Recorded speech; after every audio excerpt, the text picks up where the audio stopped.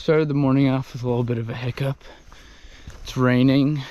Well, it was raining last night, so I held off coming till this morning. Starting my hike. It's about 4 miles to the top, and it's gonna be my last hunt of the season. So hopefully we get lucky. Starting the long journey up the hill.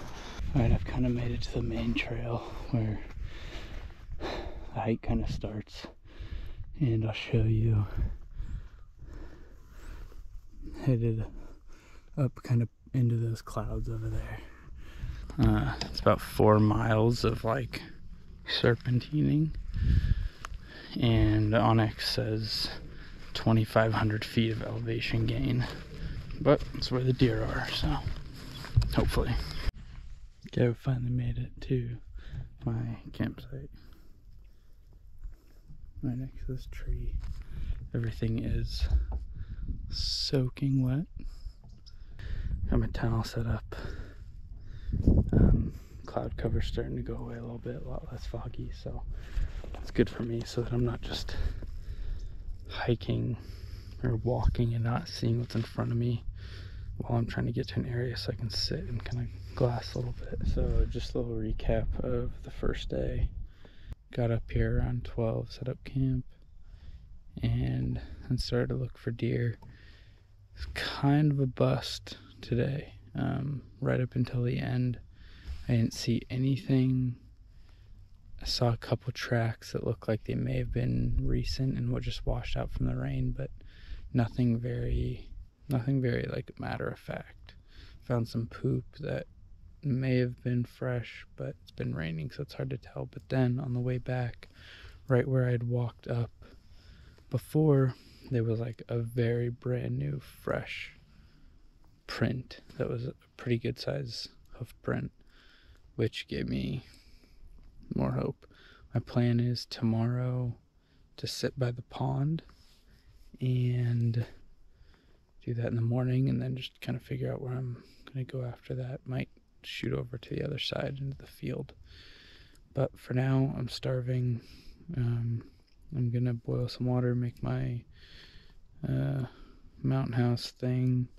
While that's cooking, set up my tent, and then read and go to bed. And that is a pretty rad campsite scenery. Anyways, see you tomorrow. Sat by this pond.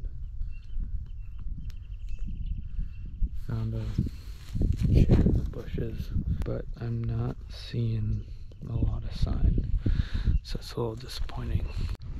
Something that's nice after the rain, although everything's wet, everything's super quiet to walk on. So like all these oak leaves that would normally be cracking on my feet are just really soft and moist. Also, if you hunt, you know this, but deer have a very distinct smell, and I keep getting intense whiffs of it, like being downwind of something. It just smells like the zoo, I guess is the best way to smell it, to explain it. But I just climbed a rock.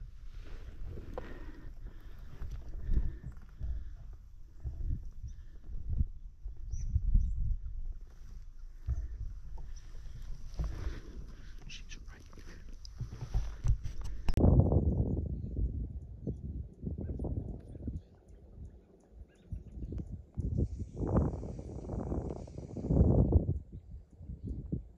I wish I would have got it on video, but me and her had a little stare off for like, she's still pissed off for like 30 minutes at 66 yards, which I'm not gonna take a 66-yard shot, and I'm just happy I finally saw a deer up here. Jeez, she's still pissed. Oh, she's down here jumping around. She was blowing at me a lot.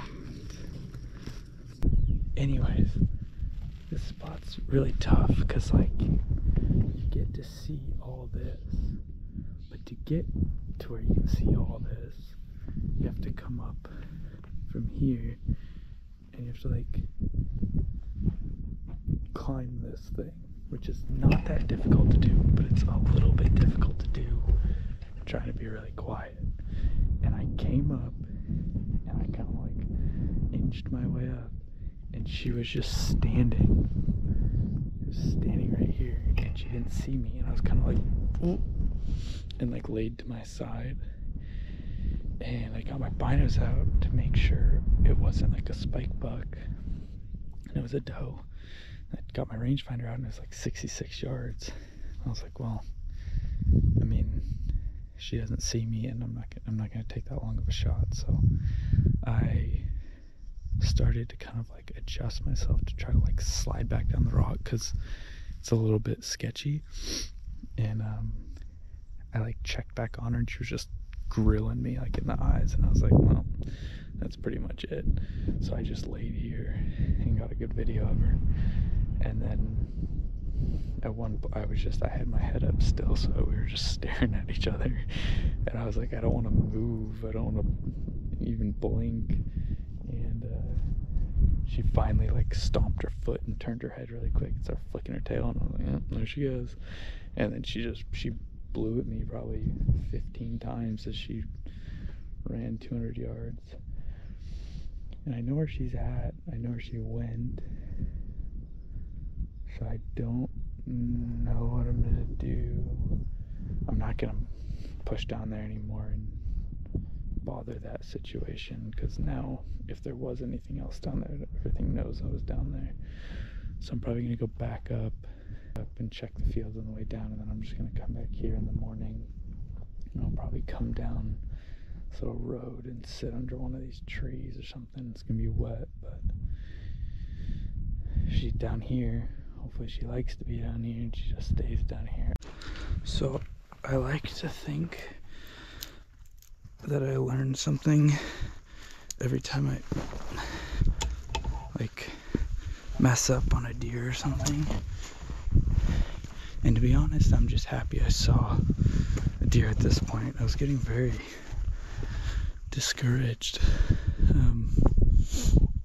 but I don't really feel like I learned anything right there. Like, I don't really feel like I made any mistake other than just like that deer being unfortunately close to where I crested a rock. Like, I was like, a deer that close is gonna hear me trying to get off that rock. A deer at 150 yards, I could probably get off that rock, not worry about it. But 60 yards, man, it's like, I don't know, it's just tough. So like I said, it's a really good spot, but probably a little better spot for rifle. But I did get to see a deer, and I've been kind of just hoping for that alone. So gives me hope that they're up here still. You know they are, but I don't know, at a certain point you're like, am I in the right spot anymore?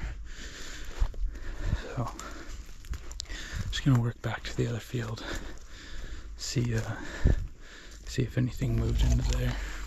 Hopefully it did. Hopefully we get time for another stalk. But so I think my plan for tomorrow morning is to go up this little trail that goes up higher than that field, but I'll be able to see the full field. I'll just be, 300 yards away from it, which I feel like is better than just stomping into the field in the morning and hoping I get to the right spot and have good cover when it's dark and just end up blowing the whole thing out. So I'm just gonna go sit high on a rock and just hope that I see a deer and then can work on getting to it. I would be lying if I said I didn't have an internal argument with myself laying there being like, you can shoot 66 yards, and my other self's telling me, you know better than that. Which I know on paper, or like at a target, I can shoot that all day, but I don't know, downhill, a lot of variables. So But yeah, I didn't, because I didn't want to have to injure an animal. That would have been a really crappy end to this. So we're just gonna hike back quietly, hope to see something, and then hike out early in the morning and go sit up on a rock, see what the morning brings us. Alright, so I don't know if you can tell, but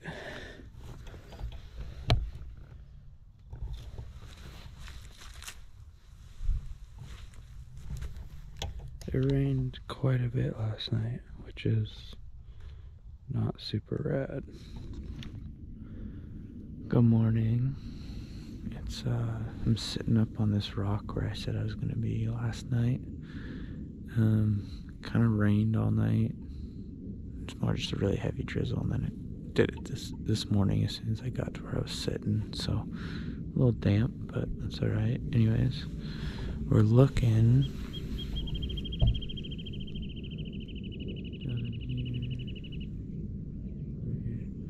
So I'm hoping this gives me a little better vantage. It is still pretty foggy, so it's kind of hard to see down in there, but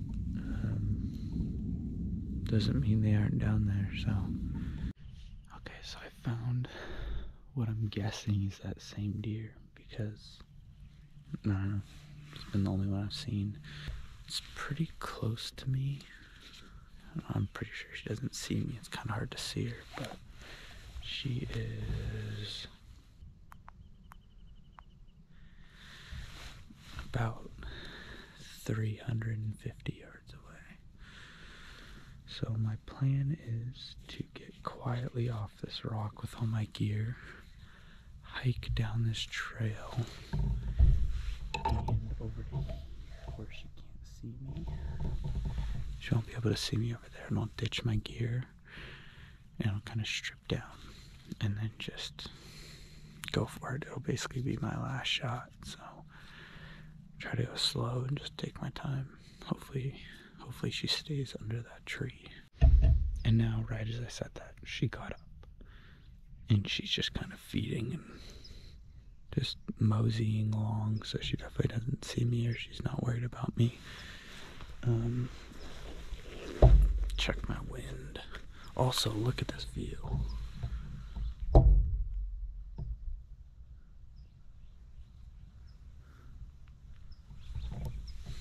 mean, come on. Wind's perfect. It's blowing right back at me. So she probably doesn't even know I'm here. So I'm gonna try to get off this rock.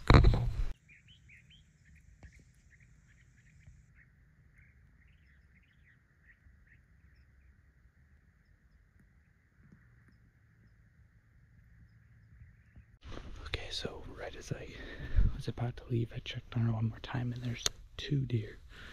Pretty sure both are does, but we're gonna move anyways. Looks like they're just hanging out under that tree. I gave it about 10 minutes to watch them. They're not really doing anything crazy. They definitely don't know I'm here. The wind's going in the right direction, so I'm just gonna try to move in on them. Try to keep you updated.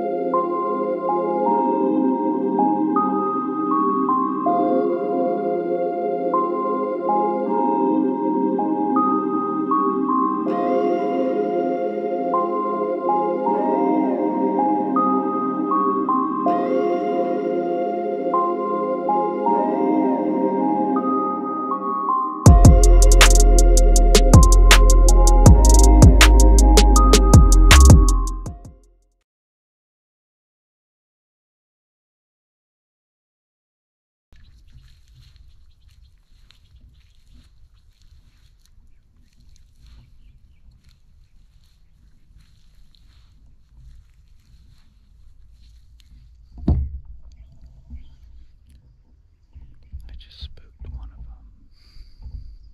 When I snuck down into here, they weren't under that tree, and I was a little concerned, so I just waited.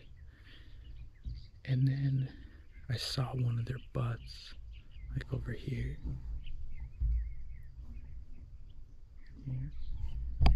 And I couldn't see the other one. And So I just kind of went for it after about 10 minutes. Started sneaking in there, and I ranged one of them at 58 yards, but it's through a tree. So I was kind of trying to sneak over, like move diagonally up and towards them. And then I don't think it was the deer I was looking at, because it sounded like it was further to the left. I heard a big blow from a deer. And I don't think they're here anymore. But that was pretty fun, so can't complain. So I'm at this tree where they were, and it's pretty cool. Everything's wet around me and whatnot, but you can clearly see where that deer was laying, because we could see her right through these bushes. And we were up there. You could see her right through here. Just laying in that spot, bedded down, and then the other deer was somewhere up here. Oh, right here. Everything's all matted down. It's not wet. So that's right where the other one was lying. I'm guessing they were both does, just cause I only got to look at one of them close when I was stalking in. It was definitely a doe. I'm guessing the other one was a doe. But yeah, we're just gonna walk back to where we stashed all of our stuff. And yeah, there's a lot of deer activity in here. I wish I would have found this the first morning, but that's how she goes. So I'm just also looking for deer sheds, because that's like my favorite thing in the world. Can't be mad getting to stalk a couple deer. Kind of all you ask for is the opportunity. So once the deer are there and you see them, oh yeah, this is all, you can see all this. This is like probably day-old deer poop. So I haven't found a shed, but that is a healthy sized, I'm guessing a cow femur, or a cow bone at least. Probably a femur. Alright, we're all packed up on our way back to camp. There's always potential something happens on the way back as well, so gonna keep paying attention. So something I will say is that I've put my gear through the paces more so than I ever have. Like, compared to a lot of people, it's not a lot, but normally I'm dealing with like really hot weather, so like I'm worried about if like my clothes are gonna wick the sweat away, and like, you know, just staying cool. But this time I had to deal with like cold. It wasn't super cold, it was cold, but just like super wet, which I've never really dealt with. And surprisingly, I stayed dry the whole time. My tent did good. My boots have been like, ever since I started up the trail walking through stuff, my boots have never dried. Like, they've been soaking wet the whole time, walking through puddles, walking in thick mud, and the insides have stayed dry the whole time, which having dry feet is like huge for me. I mean, it's hard to complain when you're having a good time and you're dry out here by yourself. There's no one up here. These are all my footprints going back and forth throughout the days. It's nice and thick mud, but there are no other tracks, so pretty cool. As much as it sucks to have to come home after hunting and be done hunting, as long as you got a dog, it makes it all the better.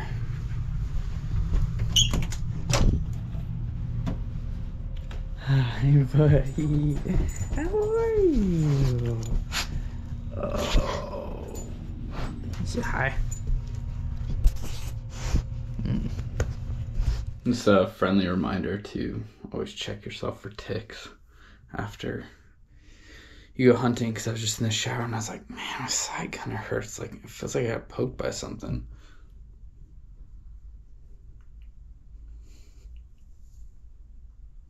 I don't know if he's dead or what, but he obviously didn't get very much blood, but Now I get to take that thing out. Hope I don't get Lyme's disease. First time for everything.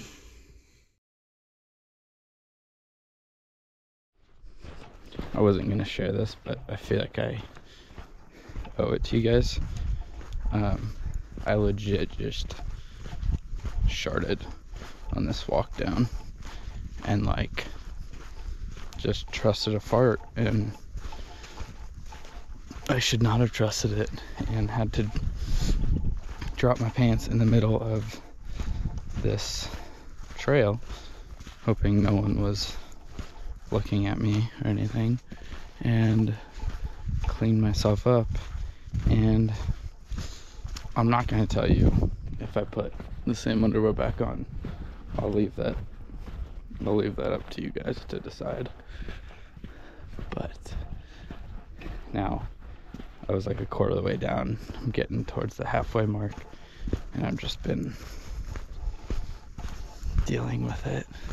And I'm glad I had those combat wipes, because it could have been bad. It was not a good one. It's not good. So anyways, that's what I got going on right now.